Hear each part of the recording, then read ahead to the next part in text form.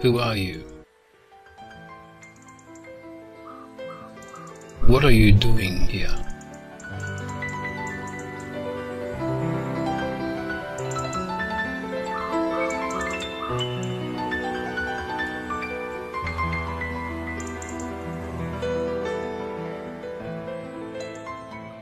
What nature has created in the form of human species is something extraordinary.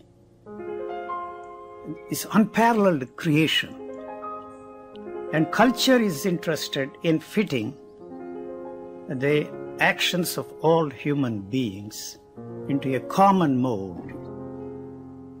And that's because they are interested in maintaining the status quo, the value system. That is where the real conflict is.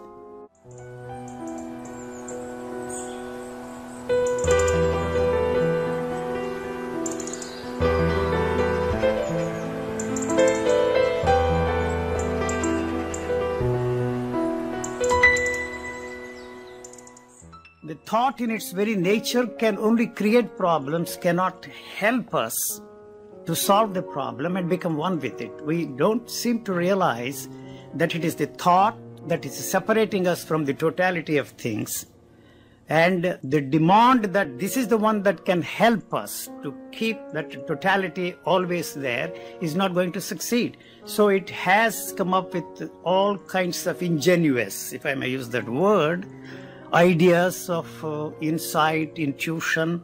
They come up with all and every kind of phrases to cover up the impossibility of trying to use those words to understand the reality of things. You see, that is where the real problem is.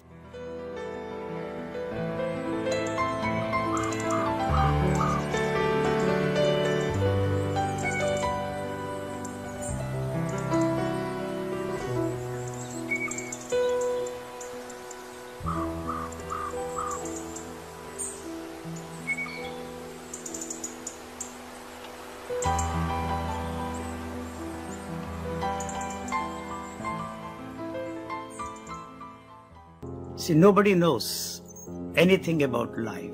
We have only a conceptual ideations and meditations of life. And even the scientists who are trying to understand life, its origin, come up with theories, definitions of life. We really do not know anything about life. And all thought, all our thinking is dead. It is born out of dead ideas.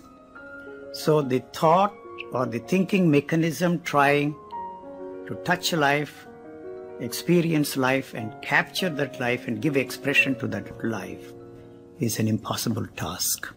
So what we are concerned about is living.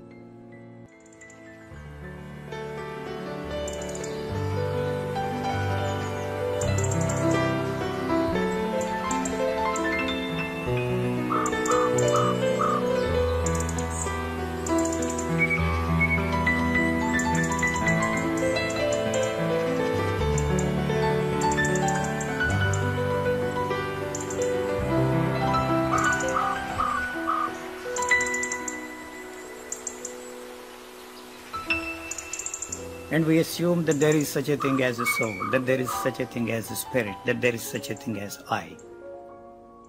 What I assert all the time is that I haven't found anything like I there, any center there, any self there, any soul there. This question haunted me all through my life.